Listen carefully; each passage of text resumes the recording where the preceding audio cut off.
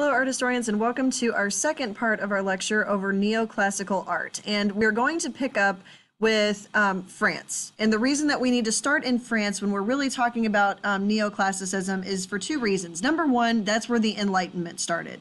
And if the Enlightenment and its ideas and its rebirth of rational thinking from Greece and Rome and a continuation of going beyond those ideas are going to start in France, then it's kind of important to start there. And also, neoclassicism is a direct reaction against Rococo. So as a result of that, we need to look into France in terms of why that rebellion is going to happen. So one of the things that's going to happen in France during this time is that France is really kind of involved in a perfect storm. They are in a drought, which means that they don't have a lot of food. Bread prices are going through the roof. The tax burden is being placed on the lower class, so that is making them very unhappy because not only do they not have food, they can't afford what they do have. And the upper classes, mainly the aristocracy we see featured in Rococo paintings, is doing just fine and kind of flaunting it in the face of these people who are starving to death. And to add insult to injury, the French king, Louis XVI, is actually going to send French troops over to help the Americans fight their revolution against the British. And that's going to require taxes to be raised even higher. So a lot of people, even the upper class, are going to start to have problems with these ideas and this king and his wife, Marie Antoinette, basically doing whatever they want and spending all this money. And so discussions started to be had in these wealthy homes, these aristocratic homes, in France, within these salons where they would sit and they would discuss these enlightened ideas and what they meant for women and for abolishing slavery. So there was a lot of thinking going on in France at the time, not just necessarily on the part of the lower class, but also kind of the middle upper class who was not in the landed aristocracy who had been born with money, but who were essentially, starting to suffer at the hands of the king and queen and the French government. So just like there was this rebellion going on against the French king and queen and the taxes and, basically the mistreatment of the lower classes in France, neoclassicism is going to be a rebellion against the Rococo, which was kind of a visual of the way the upper class was living in France while the rest of the people were suffering and starving and being thrown in jail for speaking out and living under the rule of an absolute ruler.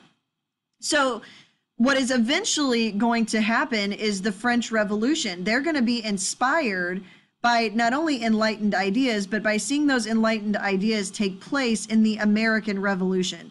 So Rococo art was kind of a visual of how the upper class was living, and neoclassical is going to be a rebellion against that. And instead of focusing on frivolous things, neoclassical is worried about teaching lessons of what is good for the state. It's a moral type of art. It's politically correct, and it's about events from history, especially the classical past from Greece and Rome, which could help teach a moral lesson about how people should be. Now, just with every other time period we've talked about, there's always those artists that kind of blur the lines, if you will, between two art movements. And for this case, that kind of walking that line between Rococo and neoclassical is going to be Marie-Louise Elisabeth Vigée Lebrun. And I'll just call her Elisabeth Vigée Lebrun.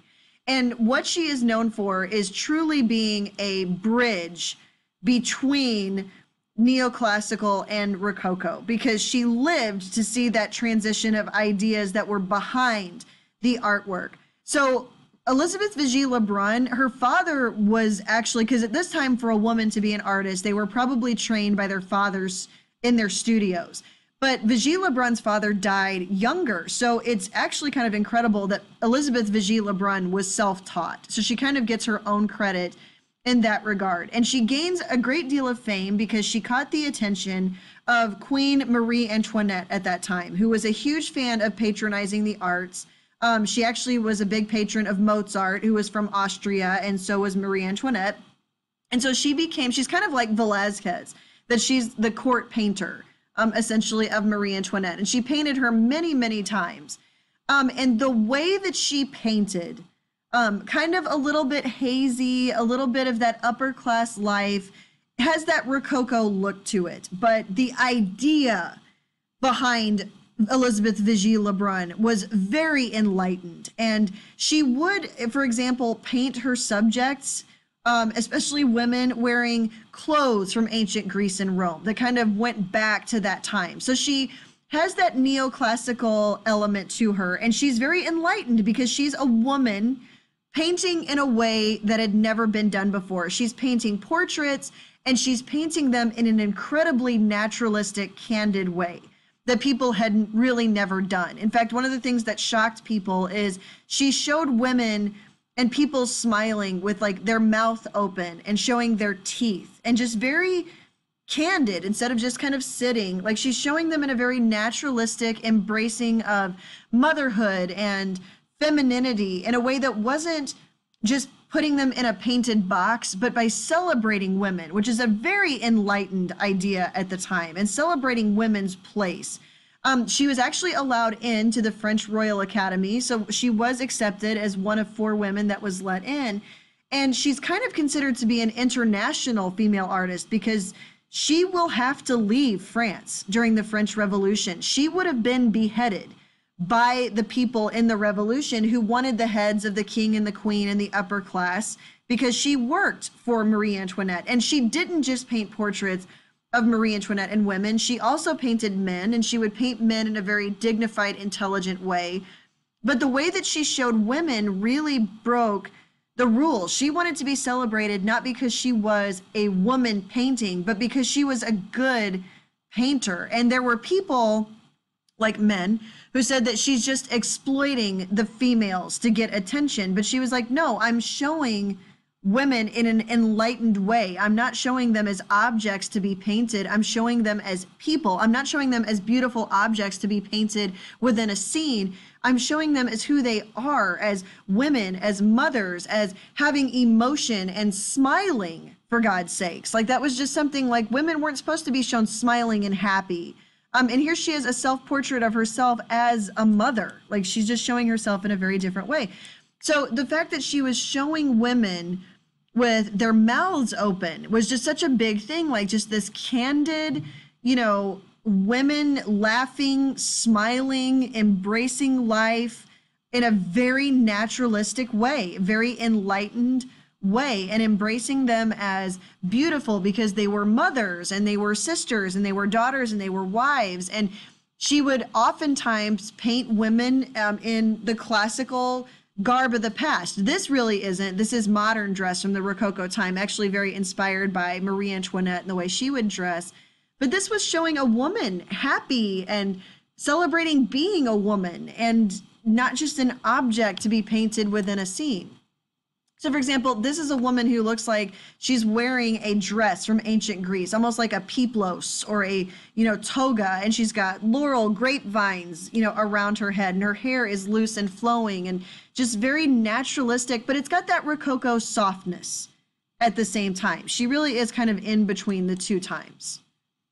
So I like this picture of me and Gretchen from when Gretchen was a baby, and she's giving me very much a big baby kiss, like she's kind of just attacking my face. And the laugh that I'm laughing with my mouth open was just a very natural moment for me as a mother. Like I really equate how she was painting to showing me, like if she was to paint this scene, that's what she would paint. Like it's me naturally as I am, instead of posing. I'm posing, not really posing. What am I trying to say? It's just me. Like it's me as a woman, not just an object within a scene. So she's got the antiquity and these enlightened ideas from the past that women were important, and this enlightened idea that women are worth being shown as they are within their sphere, because at this point, this was a woman's sphere, but it's not a lesser sphere. It's still, they're happy. There's, pride in being a woman, but still having that Rococo softness to it. So these are some of her famous paintings that she did of Marie Antoinette. And you can tell that very early on, she was a Rococo painter. Like that was, she, came of age and started working in this Rococo time period. And here she is painting Marie Antoinette and Madame de Pompadour in these very, fancy, dresses in the Rococo lifestyle. But then as Neoclassicism and the Enlightenment started to become more popular, she started to change the way she showed Marie even. And instead of Marie being shown flaunting her status and her wealth, if you will, as she did here, she starts to be shown as a good mother, that's her treasures. Instead of all of this wealth and all of these beautiful dresses and wigs that she has, her children here are her treasures, and she's pointing to them, kind of this enlightened idea that of the exemplum virtuitus of I'm a good person. So it still looks very Rococo, very soft, very hazy, but kind of this new philosophy behind how a woman should be shown. This is one of the most famous paintings of Marie Antoinette, and it's Marie Antoinette with her children, and you'll notice that there is an empty cradle next to her because she had lost one of her children. And so it's showing her that like time has kind of hardened her a little bit, but she's setting a good example that my first job is as a mother and raising the future children and the, you know, prince and princesses of this state. So still that Rococo softness, but definitely with that enlightened idea of what a painting should be for.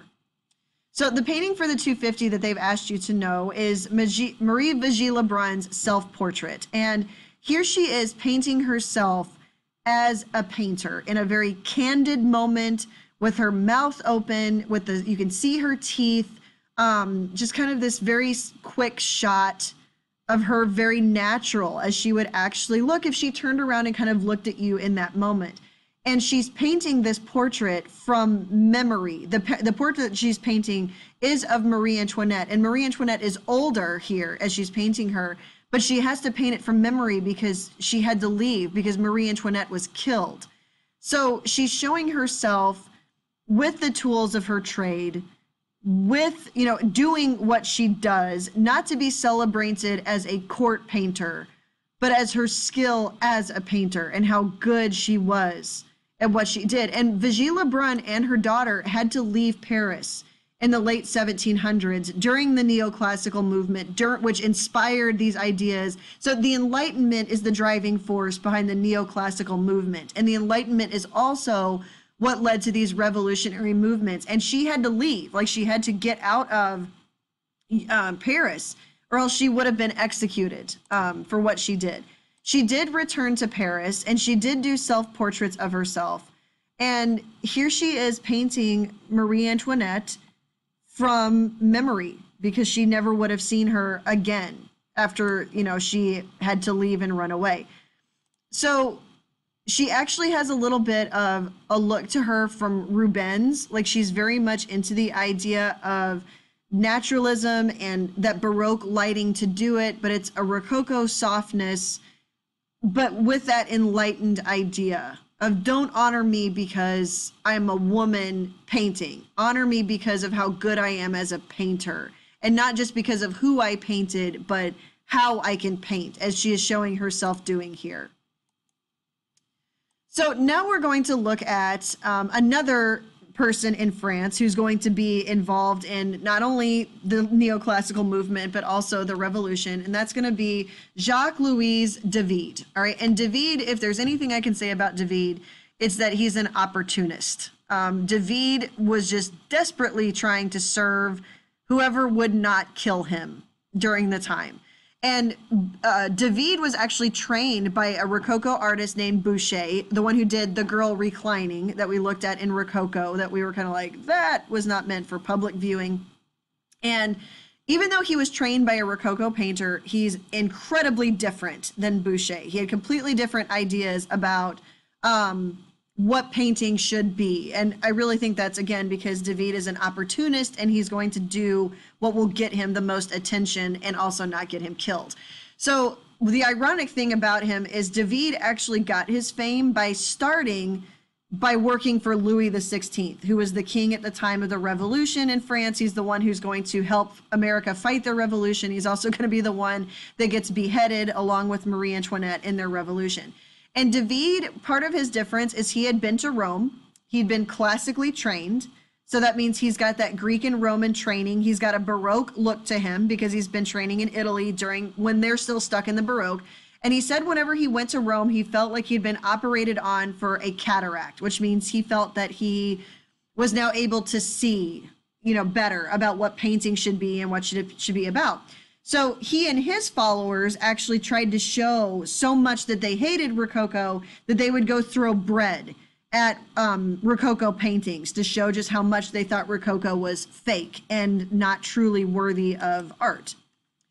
So this painting, and it's very important for you to understand who this was originally commissioned for. David got his start working for, just like Marie Vigée Lebrun, starting by working for the royal family. So he's kind of like a Velázquez, and he's going to be painting for Louis XVI. And Louis XVI, the king, asked him to paint this particular painting because Louis wanted to remind his people that their loyalty first and foremost was to France, not to themselves, not to their own ideas, but to France. And he wanted this painting, Louis XVI wanted David to paint this painting as a way to send that message. So this story right here, you can tell what makes it classical is, number one, it's in a classical setting. That's very Roman architecture that's in the background. You can see they're wearing Roman togas, and on the left you have Roman soldiers.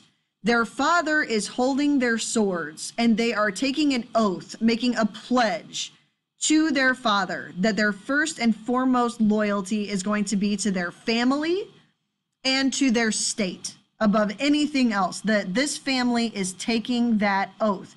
Now you can tell David's got a little bit of Baroque training to him. He trained in Rome. He's got that tenebrism highlighting the different important things. You've got the light reflecting off the swords, off the men who have their arms wrapped around each other, that they're going to support each other, and then spotlighting on the two women who are over here crying. Now, this is actually a story from ancient Rome, a story that happened in Rome. So that's that neoclassical of using a classical story from the past for a new reason. So this story is called the Oath of the Horatii, or the Oath of the Herati. I've heard it pronounced both ways, and honestly, I don't care. You get the point. So this story is three brothers who are making an oath to their father that they are going to die in defending their city from an enemy family, the Cuirassiers. All right. It's kind of like a mafia family problem. It's basically Jersey versus New York, right? And who is your loyalty going to be for? So the three brothers are part of this city and part of this family who's fighting against the Cuirassiers family. So they're swearing above anything else that they're going to fight and die for their country, their city-state, that is what their loyalty is to, not to themselves. So the problem is this gets a little bit uglier because one of the women off to the side is crying because she's married to one of the Cuirassiers. She's married to one of the men of the other family, and she's begging her brothers, please don't kill my husband. And they end up killing the sister because her loyalty is to her husband and not to her family. The entire exemplum virtuitus behind this, the exemplary example, this virtue, is loyalty and sacrifice. That is what Louis XVI wanted his people to see very publicly, and it's painted very clearly with very clear outlines and very clear detail, so they get the clear message. Your loyalty is not to yourself, it is to your state above anything else, even if that means killing your own family. So this is in 1784, which is when Louis XVI was still in power, and so was Marie Antoinette, but things were starting to get a little bit rough in France at the time. So he was having this painted to remind them that, hey, your loyalty is to France above anything else. You're supposed to be patriotic, and it set this example. Look what they did in ancient Rome. That's what you need to be doing. They're using a classical story from the past to reinforce a modern idea, right? So there's a very deep thing to it. But the irony about this is the people in 1789 in the French Revolution are going to see this as actually supporting their cause. The revolutionaries are going to say that your loyalty should be to France, not to your king, and Louis's plan is completely going to backfire with this particular painting. So we see all these. He's definitely classically trained in Rome. We've got Doric columns, we've got arches. It's a classical story from ancient Rome. Very good linear perspective is back. That tenebrism to highlight the ideas of strength and the swords, Roman clothing, and it's this idea of very rational, not emotional. This is what it is. You are supposed to support your family and your state above anything else. Okay, so we now have neoclassical sculpture, all right? And neoclassical sculpture is going to follow the exact same idea. It's nothing different. They are going to use subjects from the past to send a modern message. There's a reason they're using Greek and Roman subjects in this, all right?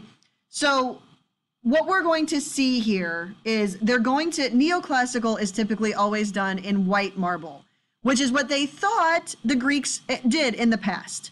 But it wasn't. The Greeks and Romans painted a lot of their sculptures, but because a lot of that paint had chipped off, they now think that, okay, it has to be white. But that white was meant to be images of purity and truth. All right, so a really good example of this, I already showed you with Napoleon. Like Napoleon was, he showed himself as Mars the peacekeeper. Why did he choose to have himself shown as Mars? Because Mars is the god of war, and through war he brought peace. Napoleon used something from the classical past to send a modern message. Why did his sister want to be shown as Venus? Because she could be shown topless, and she could be shown as a goddess of love, which is what she wanted to portray herself. So here we have a neoclassical sculpture by Jean-Antoine Houdon, a French sculptor, who did a sculpture of George Washington, all right? And if you see here, all right, there is a lot, it doesn't really look like it's from the classical past, all right? At first glance, it looks like George Washington is wearing his uniform the way he would have worn it.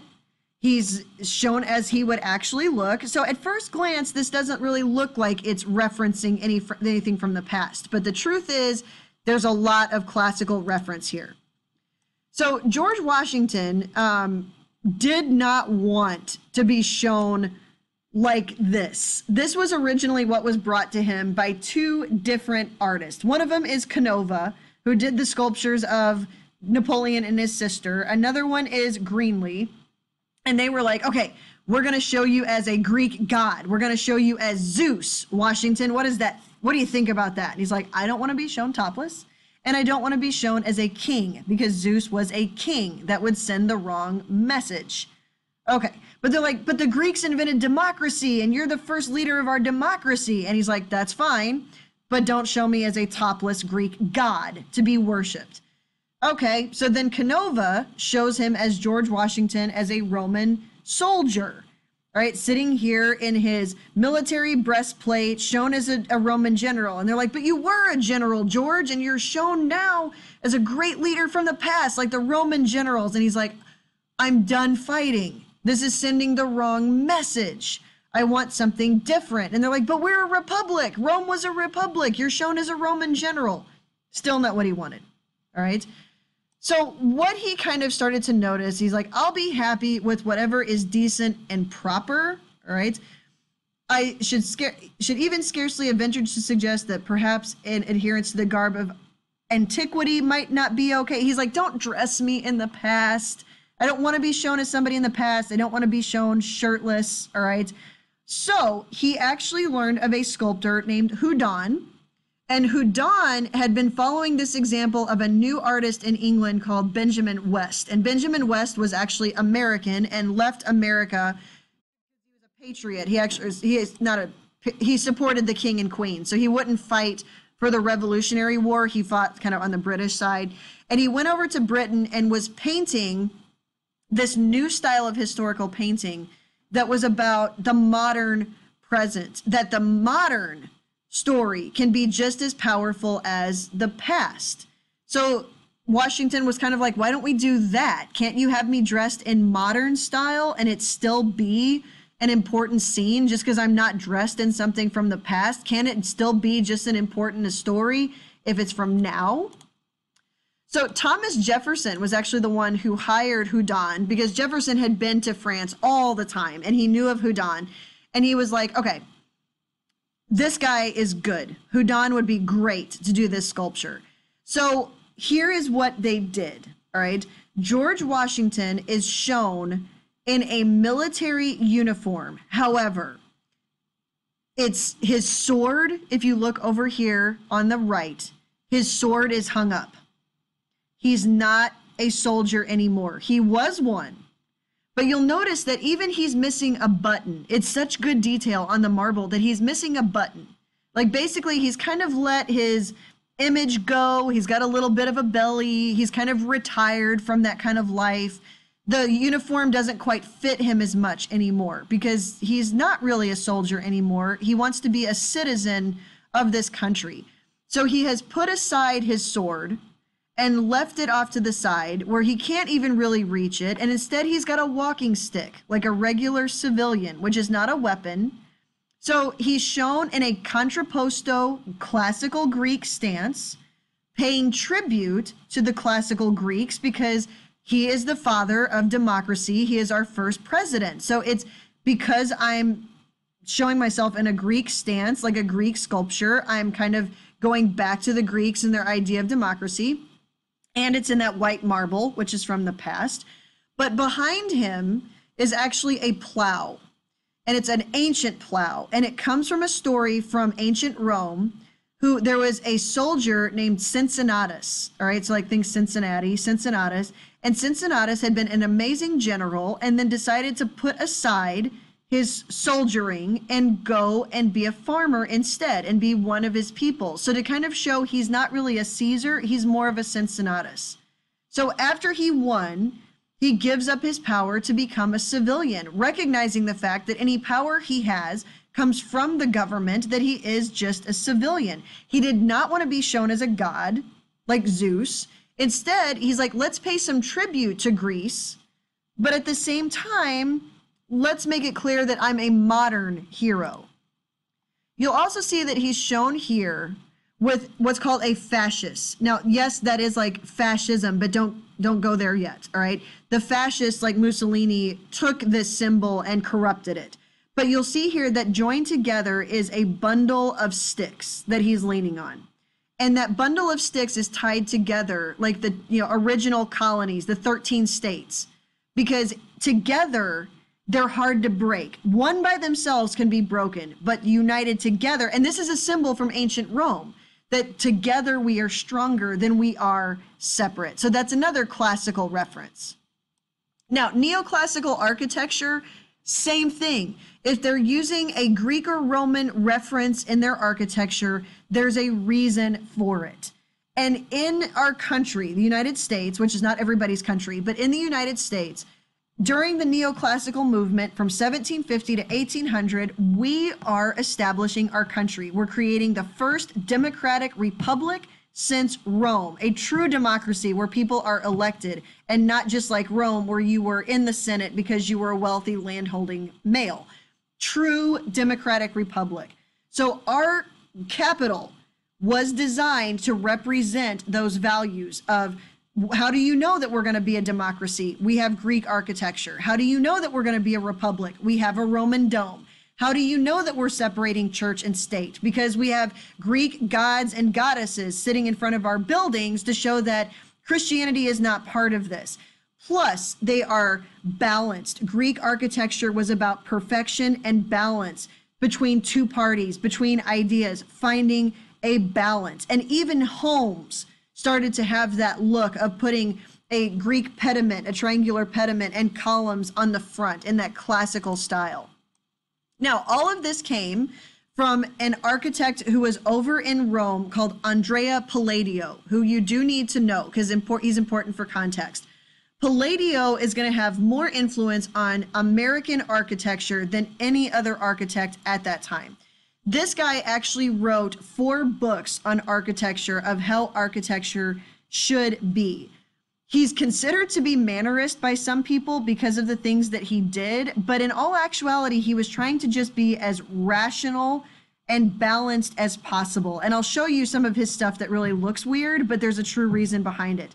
Thomas Jefferson adored Palladio. In fact, he learned Italian just so that he could read Palladio's books. And Palladio's style was so influential on that style that Jefferson brought in helping shape how our, United States Capitol and even Virginia looked.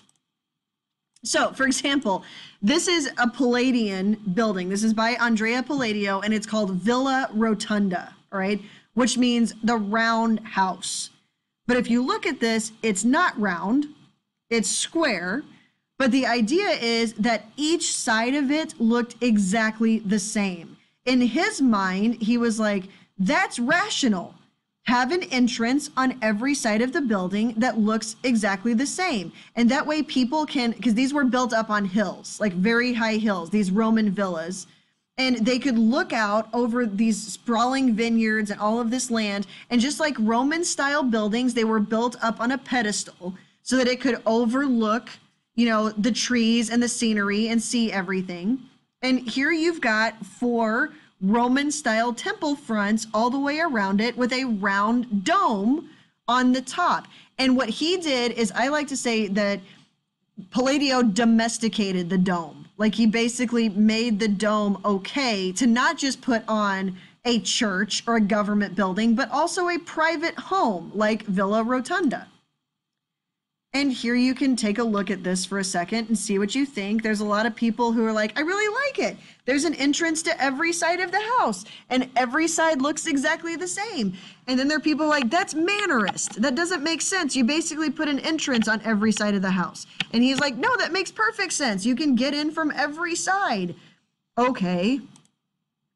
This is also another one in Venice by Palladio. This is San Giorgio Maggiore, which I don't know if anybody's a Game of Thrones fan, and if you are, but they kind of modeled Bravos off of Venice a little bit when Arya goes to Venice. I don't know if you've never seen it, I'm really sorry. But this building, this church kind of reminds me of that. And he basically put this, you'll notice there used to be a different church there. He basically put this neoclassical temple front on it, but he had a problem because it had a wider nave at the bottom and it was taller. So he basically was like, okay, I'll put a wider bottom and then make it appear that that is behind a taller part. And people are like, this is just absolutely hideous, Palladio. There it is right there. I don't know. I'll let you read this if you want to, but this is an art critic from the time who absolutely hated Palladio. Palladio was not liked really very much over in Italy. They said his stuff doesn't make sense. But man, did Jefferson love him, and his stuff may not have continued on in Italy a whole lot, but it definitely did in Rome, or excuse me, in the United States. So eventually what's going to happen is there are going to be people who visit Italy on this tour of Europe that people would do, and they saw works of art by like Palladio, and they started to be like, wow, I want a Roman style villa in my home. So we start to see England, which doesn't quite get it by the time it gets there, but they were creating what they thought were Roman style villas in their country, in England. But what they were really creating was Palladian style villas. So you can see, for example, here, this kind of looks like Villa Rotunda in England. This is called Chiswick House, all right? And the weird thing about it is this house wasn't even meant to be a house. It didn't have a kitchen or bathrooms or anywhere to sleep. It was basically meant as an art gallery to show off classical art in a classical style villa. I mean, just kind of over the top a little bit. So down here at the bottom is Palladio's Villa Rotunda. At the top, you have Chiswick House in England. There it is again. I just can't stand it. All right. Now, I do want to throw in another part of this if we're talking about neoclassical architecture, because during the 1750s, England actually experienced their Industrial Revolution and they started making advances in iron. So one of the things we start to see is instead of bridges and things like that being built out of stone or wood, which were time consuming and could deteriorate easily, they started creating iron bridges and eventually steel because iron does rust. So what we see here is, for example, this is a coal bridge in England. And what's crazy about it is they basically took a Roman style classical arch and created it using iron instead. It's kind of like this, well, the past is so good, we can't really change it. So let's just use the past using modern materials. So for example, this little bridge right here in England. Why does this matter to you? Because that style of building and that idea of using new materials, modern materials like steel, and classical architectural techniques is going to make its way all the way over here to St. Louis, and also, basically across the United States. And so we have the Eads Bridge, which James Eads used Roman-style arches using Carnegie steel to create this bridge that spans the Mississippi River and has for over 100 years. So it's going to make its way over here. And this is actually in the cemetery that I work at. This is in Bellefontaine Cemetery. This is Eads' sarcophagus. He's actually buried below it, but this is neoclassicism at its finest. It just takes a little bit longer to get over here across the Atlantic Ocean.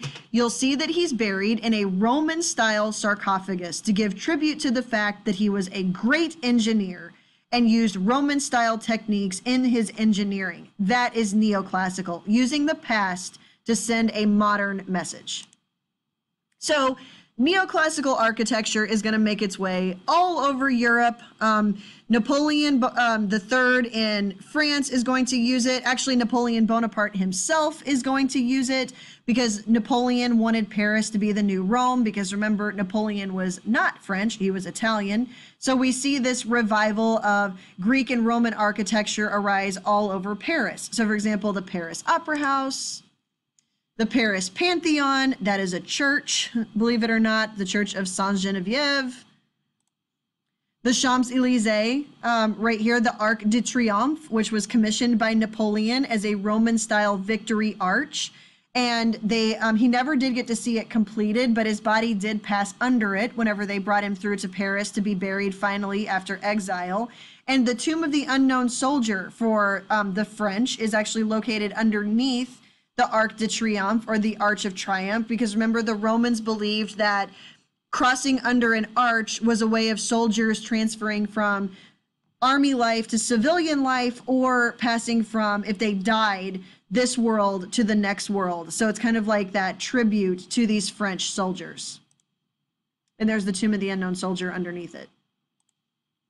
So classicism and classical architecture, because our country was in the middle of our revolution and establishing this democratic republic, it was very purposeful that we chose Greek and Roman architecture in order to demonstrate what our values were going to be. And Thomas Jefferson was going to be critical in that.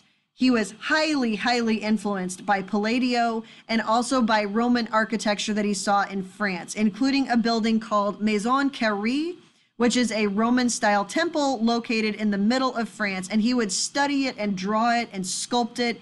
And just for hours, he stared at this building.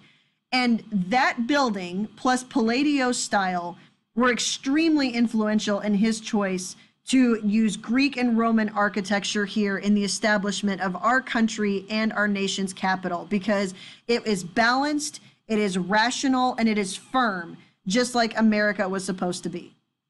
So this is Maison Carrée right here in France, so the one on the top left. That is a Roman-style temple in the middle of France, because remember, the Romans did take over France and built everywhere they were. Over here on the right, that's going to be the University of Virginia, which is going to be designed by Thomas Jefferson. This is the Virginia State Capitol, designed by Thomas Jefferson, modeled off of Maison Carrée, balanced, rational, orderly, thinking. That's what democracy is supposed to be. All right. University of Virginia has that not only Roman look to it,